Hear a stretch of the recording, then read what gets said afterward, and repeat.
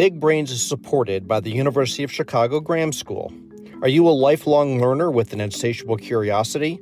Join us at Graham and access more than 50 open enrollment courses every quarter in literature, history, religion, science, and more. We open the doors of UChicago to learners everywhere. Expand your mind and advance your leadership. Online and in-person offerings are available. Learn more at graham.uchicago.edu/bigbrains.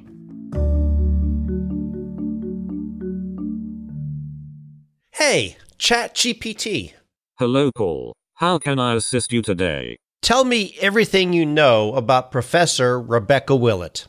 As of my last update in September 2021, Rebecca Willett was a professor of statistics and computer science at the University of Chicago. At this point, many of you have probably had an experience just like this. Professor Willett's research has included significant contributions to the theory and methods of machine learning. Instead of simply going online when you need to research something, for instance, a guest coming on your podcast, you go to ChatGPT. She has also worked on applications of these techniques to a variety of fields, including healthcare, astronomy, and social science. ChatGPT isn't the first AI in our world. ChatGPT, the revolutionary new language model developed by OpenAI with the ability to generate human-like text and hold natural conversations. But it did prove that these machine learning systems are capable of things that many people thought were impossible. That impersonates what it's read on the internet. Type in a request and it can write legal documents, software, even school essays. People are predicting it will wipe out whole industries. Artificial intelligence tools like ChatGPT have they've seemingly changed the world overnight, and many are racing right now to find ways to harness what seems like incredible power. ChatGPT, are you going to change the world? As an AI language model, I don't have personal agency or the ability to directly change the world. It is ultimately up to humans to utilize technology and knowledge to shape the world for the better. One of the ways we shape the world is with what we focus on in this podcast, research.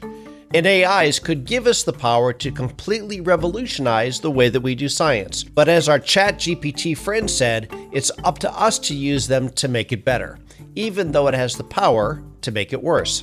I think there's an enormous amount of hope that it's really just going to fundamentally change the way we think of the scientific method. That, of course, is University of Chicago professor Rebecca Willett. Just as when, computers became widely accessible, it changed the way that we approached science and what we could do with scientific data. I think AI is similarly going to have just an enormous impact on this entire process. There isn't a single thing that the professors and researchers on our show do that couldn't or won't be changed by AI. The way that we formulate hypotheses, design experiments, collect data, and then analyze that data, and then kind of close the loop by using that to help us develop new hypotheses. Willett is the faculty director of AI at the Data Science Institute, where she is at the forefront of thinking through how AI will change science, both the opportunities and the dangers. And so the hope is that with these more complicated nonlinear models that are being used in AI right now, things like neural networks, that we can take large amounts of data and figure out patterns that as humans we didn't recognize or even expect.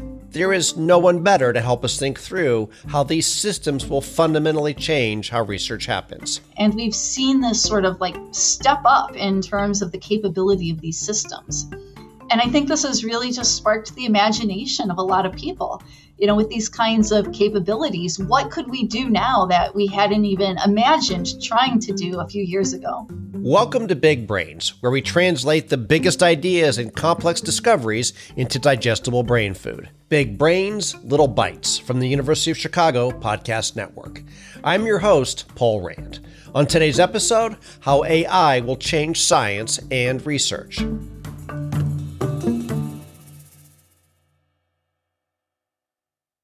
ChatGPT, if you were going to interview Rebecca Willett for a podcast about how AI will change science and research, what would you ask? That sounds like a fascinating podcast episode. Here are some potential questions you might consider. 1. What are some of the most exciting opportunities that AI offers for advancing scientific research? So there's a lot of work in trying to use AI to accelerate the development of pharmaceuticals and drugs. I'm especially excited about this because, as we know, there are diseases that predominantly impact underserved communities that are often under-prioritized for this kind of research or under-resourced.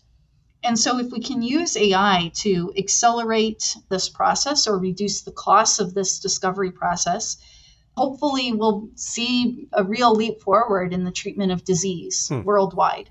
Another thing that I think we will see people doing is using AI to design new materials, especially materials that are more sustainable and perhaps more biodegradable or better for the environment. Okay.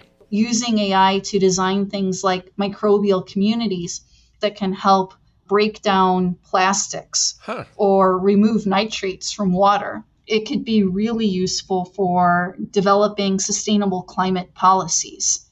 So not only do we want to predict what the climate might look like under different scenarios, but we'd like to have a better sense of uncertainties associated with those predictions and to design better economic policies, better tax strategies, better incentive programs. If we only have forecasting systems that can run on supercomputers, then our ability to do that is somewhat limited. But with AI systems, I think we'll be able to do this much more effectively and quickly and reliably. And so these are just a few of the things off the top of my head. And this is just in the basic sciences. If we expand our scope to also think about health sciences or healthcare, there's just a lot of potential there as well in terms of improving our ability to analyze lab tests or medical imaging data, our ability to understand, a patient's entire case history, or even, better evaluate how they will respond to different kinds of treatments. These are just a few of the incredible ways AI could change science, but what do they look like in practice? There are some basic steps of the scientific process: hypothesis generation, experiment design, data collection, that are going to be revolutionized by AI. But we'll start with Willett's specialty, data analysis. One kind of first pass thing that's going to happen is that people are going to start using AI to analyze data being collected within scientific context.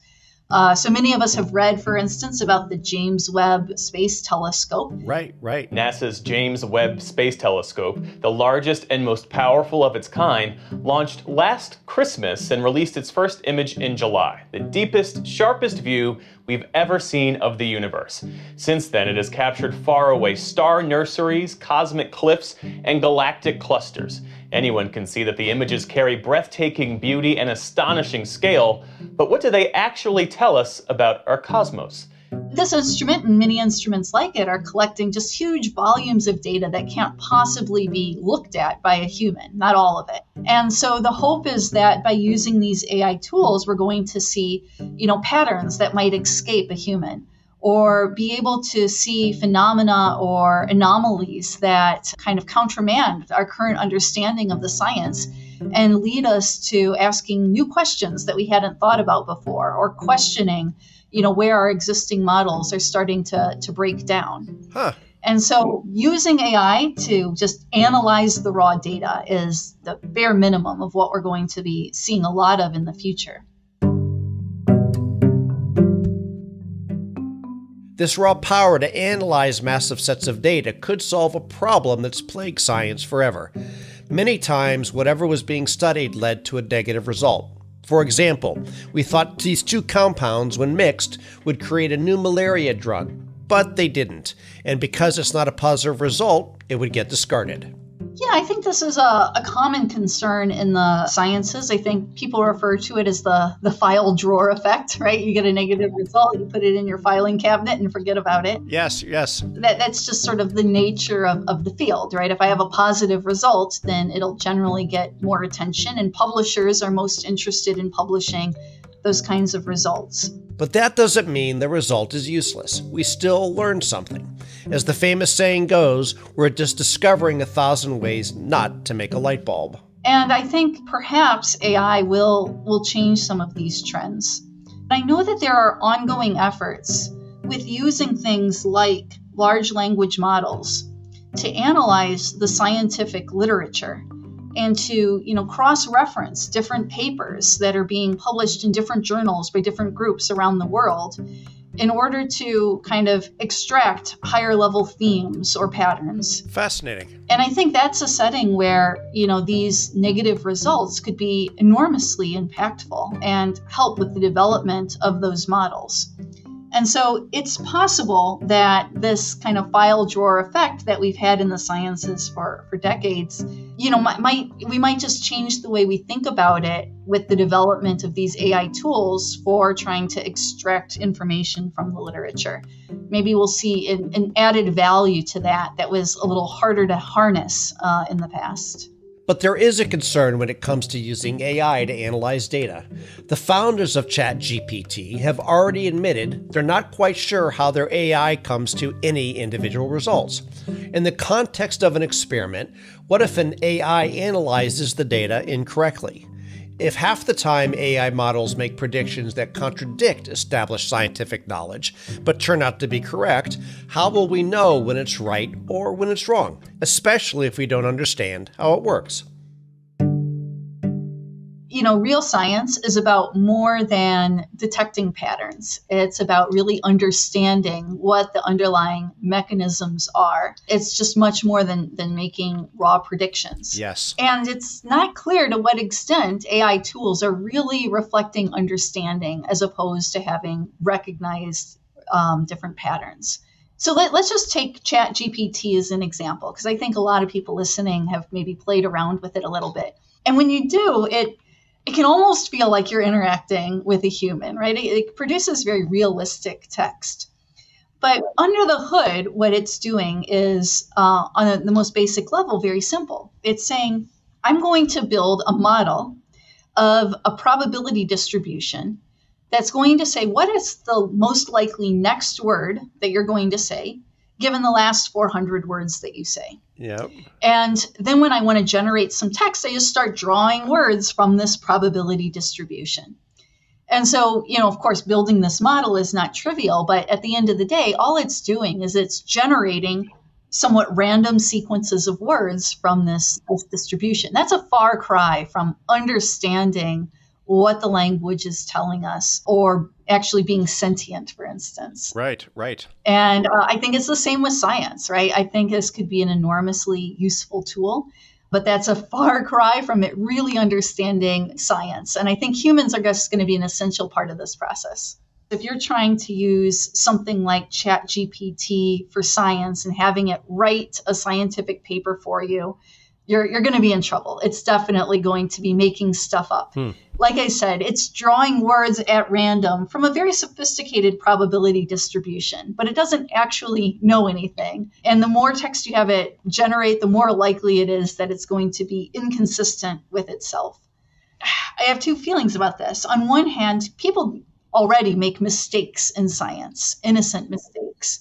This is why we form a scientific community. This is why all science isn't done by a handful of Nobel Prize winners. You're right. But we have, thousands of people all trying to examine each other's work, find where the potential holes might be, identify real, discoveries that change the way we think. And that community is going to play a critical role in analyzing ideas coming out of an AI model, evaluating whether they make any sense at all, whether it's a fresh take that nobody thought of, or whether it's just complete BS.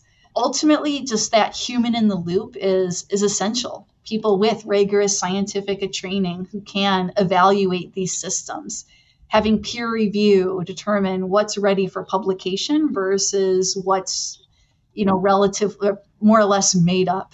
One of the other areas, at least as I've read about AI in the sciences, one of the ones that gets talked about is this idea of hypothesis generation. And I wonder if you can tell us what that is and why that might be particularly compelling. we're starting to also see people thinking about using AI for things like even deciding what data to collect in the first place or what experiments to run. So imagine, for instance, that I wanted to design a microbial community that could help improve somebody with a broken gut microbiome. And I want to help fix that. So we could just sort of randomly put a bunch of probiotics in their system and hope for the best. But a lot of the current approaches can be pretty short-lived if they work at all. And so what we'd like to know is what determines what's going to make a good microbial community versus a bad one. And there's maybe trillions of possibilities. I can't just build them all and test them all. It would take too many resources. Mm-hmm. And so what I'd like to do is to integrate AI into this process, design a small number of communities, run some experiments on it, take that data and narrow down somehow the space of the hypotheses I have about what makes a good microbial community versus a bad one, and use that model and any kind of uncertainties associated with that model to help design my next set of experiments or which microbial communities I wanted to test next. And the hope is that by using AI in this process, we'll be able to use our money and experimental resources much more effectively than if we didn't have AI helping to suggest the next new experiments to run. But if we become too reliant, is there a concern about a future where our research agendas are becoming driven by AI? Could AI actually lead to a decrease in creative ideas from the scientific community through path dependency based on the inputs we put into the system? It depends on the context. So if we go back to my earlier example, where I want to find the best microbial community out of trillions of possibilities, and I have a very clear notion of what makes it the best, I can measure that. I have a lot to gain here. I can reduce the amount of resources I have to spend on collecting data. But that approach is not appropriate if I'm really sort of more in an exploratory mode. Right? So if I don't know exactly what I'm looking for, then using one of these methods might mean that I just never do an experiment on something that's really interesting, but just not exactly aligned with my overall objective. And so there's this kind of inherent trade-off between exploration and exploitation. How do you mean by that? You know, part of good science is just sort of exploring the unknown. Part of what we try to do to make products and services available to people is exploitation, trying to exploit our known knowledge to design better systems or to guide the way we design experiments. Okay. And so depending on the context, I think using AI for experimental design would not be the right choice. And relying overly on an AI system to make predictions without kind of a thoughtful human behind the scenes is possibly a fool's errand. And of course, as our AI co-host mentioned at the beginning, who that human is behind the scenes matters a great deal. How AI could open the ability to do science up to more people, and why that may not be a good thing after the break. If you're getting a lot out of the important research shared on Big Brains, there's another University of Chicago podcast network show you should check out. It's called Entitled, and it's about human rights. Co-hosted by lawyers and UChicago Law School professors Claudia Flores and Tom Ginsberg, Entitled explores the stories around why rights matter and what's the matter with rights. Big Brains is supported by the University of Chicago Graham School. Are you a lifelong learner with an insatiable curiosity? Join us at Graham and access more than 50 open enrollment courses every quarter in literature, history, religion, science, and more. We open the doors of UChicago to learners everywhere. Expand your mind and advance your leadership. Online and in-person offerings are available. Learn more at graham.uchicago.edu/bigbrains.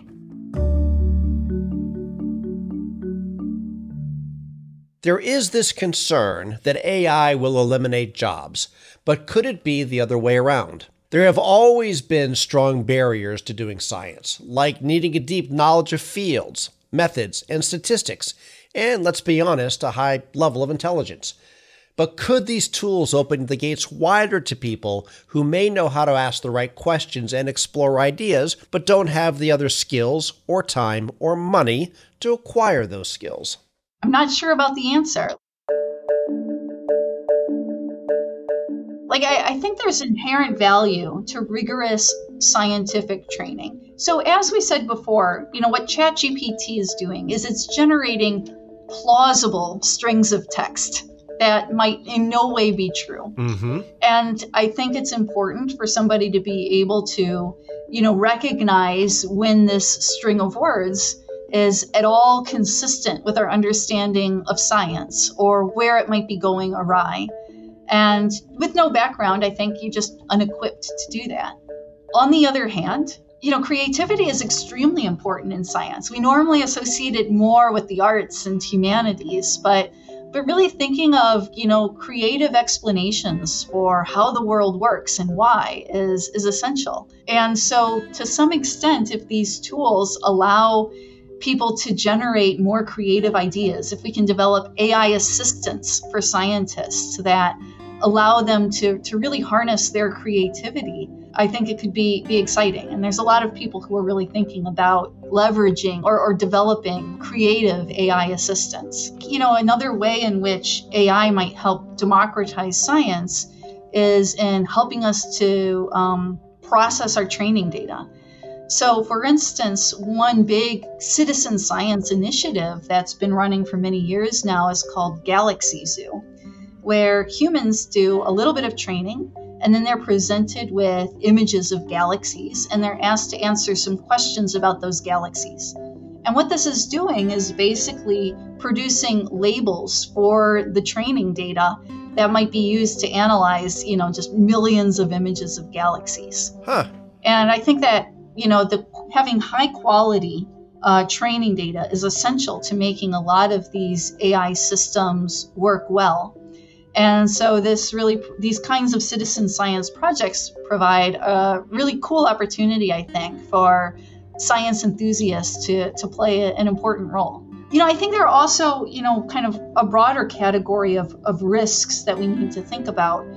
For instance, if we place too much trust in these AI systems, we might think, well, we need to train fewer scientists in the United States because the AI is going to do all this work for us. And I think if we overestimate the capability of those systems, that's a real risk and a real missed opportunity. We still need those human thinkers. But what if those human thinkers are bad actors? We know that news organizations and people on social media will often cite case studies they've seen online, but have done very little research into. In a future where AI can generate 1,000 fake studies that look legitimate in a matter of minutes, how should the scientific community be thinking about maintaining integrity? So, if you were going to build safeguards in to help advise on protecting against some of these downsides, what kind of safeguards would come top of mind to you?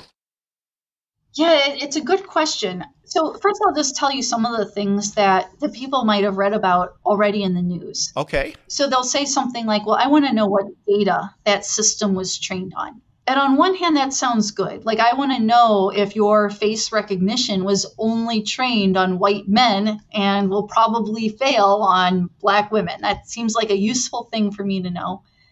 On the other hand, when we look at something like ChatGPT that was trained on trillions of words that no human could possibly read, where no human could possibly read all of them, it's kind of vacuous, right? Telling me that doesn't tell me anything informative about what's going on under the hood for that ChatGPT system.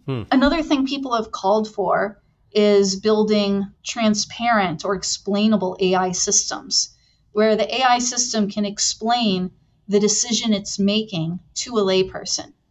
And again, this sounds good in certain contexts. Like if we're using AI to decide who's going to be let out on bail before defending their case in court, it sounds good for us to be able to explain what criteria the AI system is using. Right, right. On the other hand, there are other tasks that are very difficult to explain, especially to a layperson. Like, how is a CAT scan image constructed from the raw data off the scanner? So, there are a variety of things like this that have been proposed that in the right context are important and meaningful, and in general are really insufficient.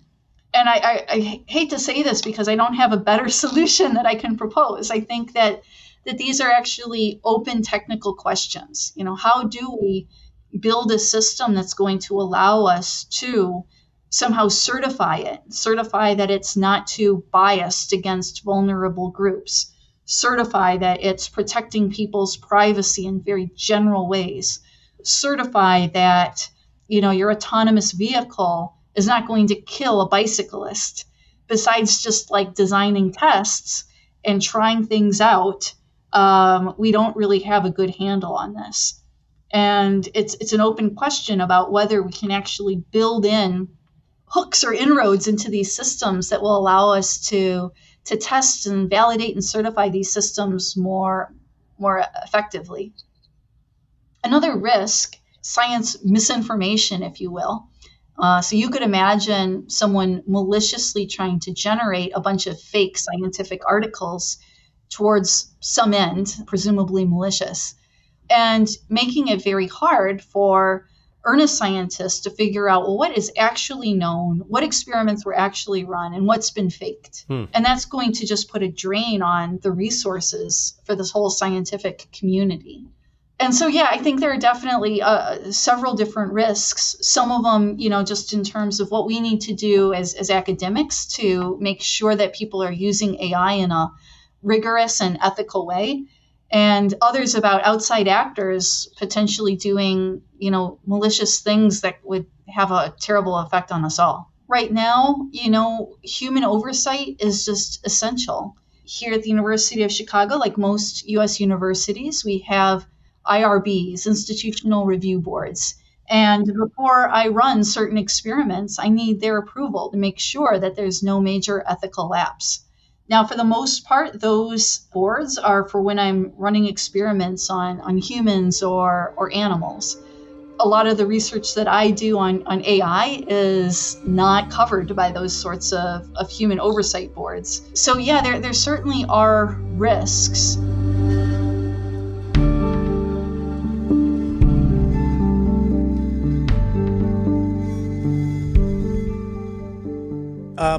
Here at the University of Chicago, I'm seeing your name popping up with great frequency, all sorts of different topics with AI in the sciences. One of the great things about UChicago is that there's a huge number of interactions across different departments. And so, physicists and chemists, astronomers, ecologists, computer scientists, and statisticians are constantly getting together and talking with each other and partnering to help advance using AI in a rigorous way in the sciences. And I think this is especially exciting because it's not like things are somehow pigeonholed, where one little group is thinking about AI and physics, and a totally separate group is thinking about AI and chemistry with no meeting in between. We've really been focused on trying to think about core principles in AI that will influence many of the sciences. And we're already seeing connections across different disciplines. Can you give any examples of some of those? The Margot and Tom Pritzker Foundation recently supported a joint conference between the University of Chicago and Caltech, bringing in worldwide experts in AI and science across multiple different disciplines for a 3-day conference. And this was really an experiment. Most of the conferences in this space are much more kind of narrowly focused on a particular scientific domain. But it turned out to be great. We had a UChicago researcher, Samantha Reisenfeld, talking about how she uses clustering to understand aspects of immune responses in tissues. The idea is I've got a lot of different data points. So for example, I've just got lots of different images of dogs, for instance. And these data points, or these dog images, they don't have any labels. And what I want to do is I want to just group them into groups that somehow everything in the group is similar, and different groups members of different groups are dissimilar. Fascinating. And so she was using these kinds of clustering ideas to analyze data from human tissues and understanding people's immune responses to different pathogens. And there was a physicist from MIT who was listening to this talk, and he said, "This is amazing because it turns out I'm studying particle physics and I'm facing exactly the same challenge, but in a totally different context. And some of the specific approaches that Samantha was using turned out to be extremely relevant to the constraints associated with his physics problem." My goodness. And people were thrilled by this. They said, yeah, normally I just talk to the same group of people over and over and see the same ideas in our small little insular community. And by having this conference across different boundaries, I saw a whole different set of methods I could use.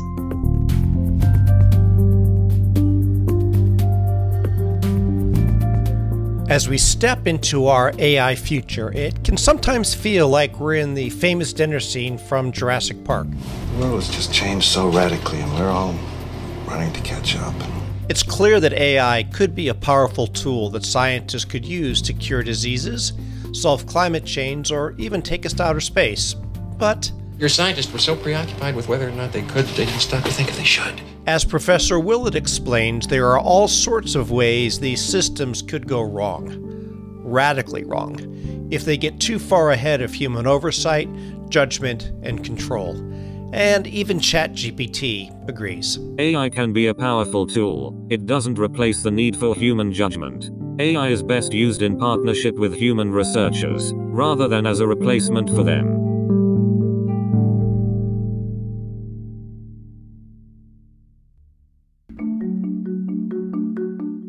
Big Brains is a production of the University of Chicago Podcast Network.